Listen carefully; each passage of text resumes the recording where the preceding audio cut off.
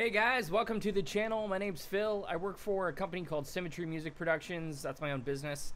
I help people creating music and help them with melody creation, beat production, recording, all that type of stuff. So in today's video, I'm going to teach you how to create a catchy hook, which is also called a melody over chords within a certain key.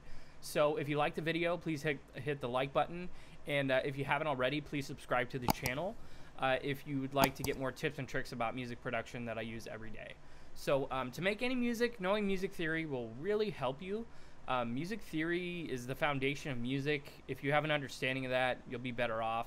You can make music without music theory, and it may sound good. Honestly, I created music that sounded pretty good without music theory, but knowing it will help you. So I highly recommend that you learn it.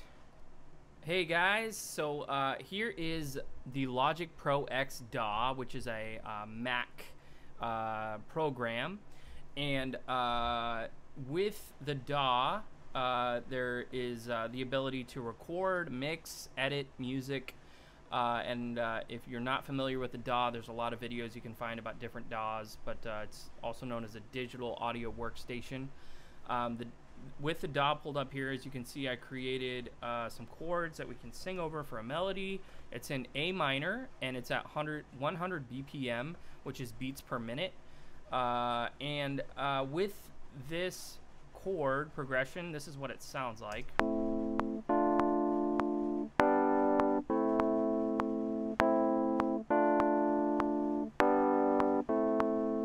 So it just repeats, and we're just going to be creating a melody over these chords. Now, again, it's in A minor, and as you can see, I chose certain chords within the key of A minor.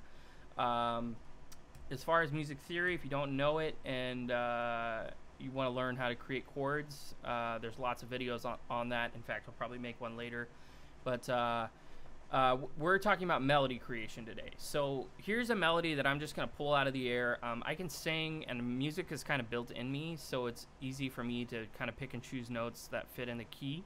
So I'll just sing a melody for you to give an idea of what type of melody I can create just out of the air.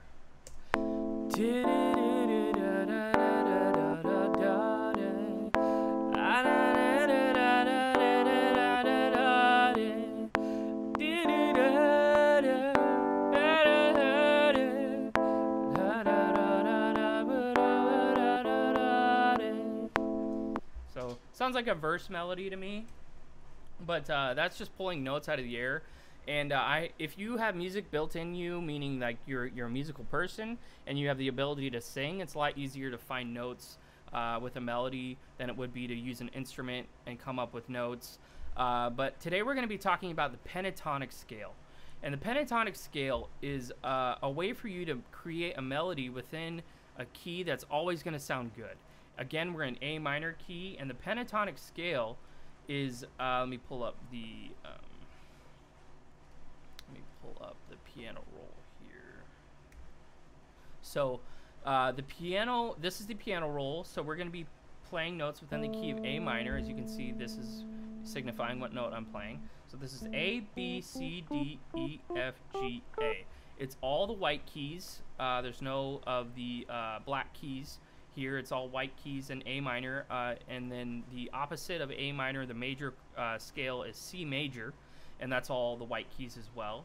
But with A is the first note, B is the second note, A is the first note, B is the second note, C is the third note, D is the fourth note, E is the fifth note, F is the sixth note, G is the seventh note, and then it goes back to 1, which is an octave, and A.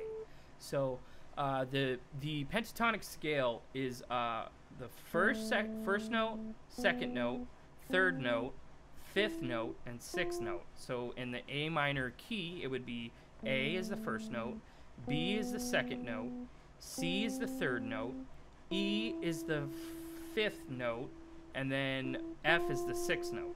So with this, if you play any of A, B, C, E, F in the key with a chord progression, it's going to sound good no matter what chord progression it is. So let's give it a listen.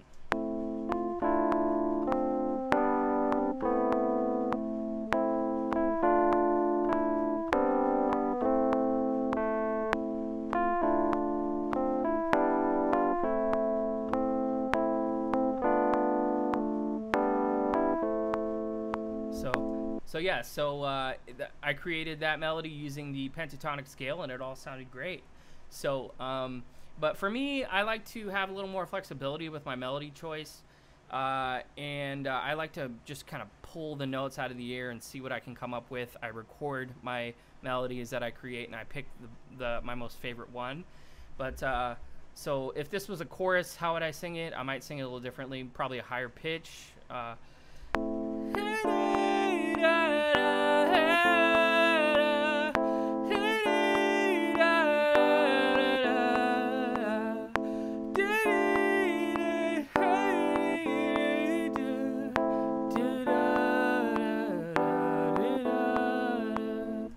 So I just pulled those notes out of the air. It's fun to do, but yeah. So with melody creation, the pentatonic scale is your friend. Use the pentatonic scale. As far as the chords I chose, I just went with some pretty standard chords.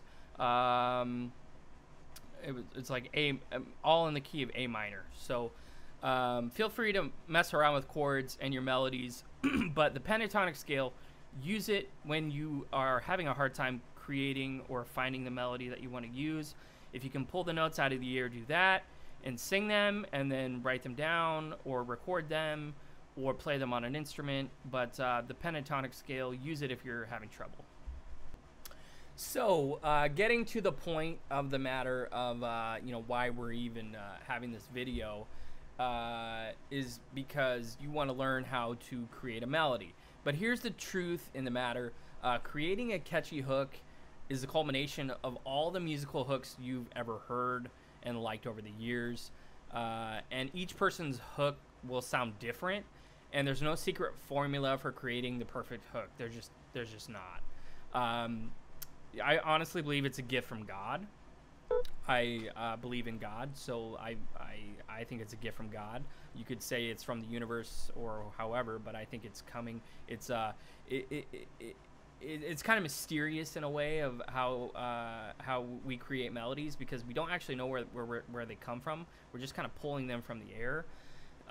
So the first step is to create a catchy hook that you like, and if you like it, other listeners might like it too. So start creating.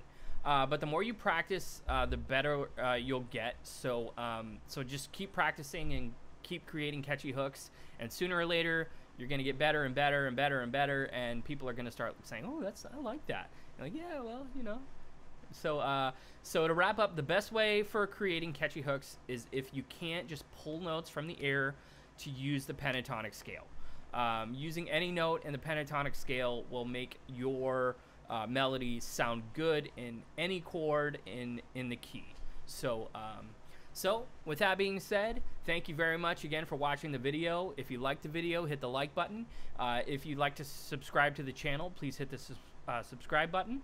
And I'll be posting more videos about tips and tricks on melody, harmony, music theory, music production, music creation, engineering, all that stuff with my videos with Symmetry. So, all right, guys, thanks a lot. Keep creating.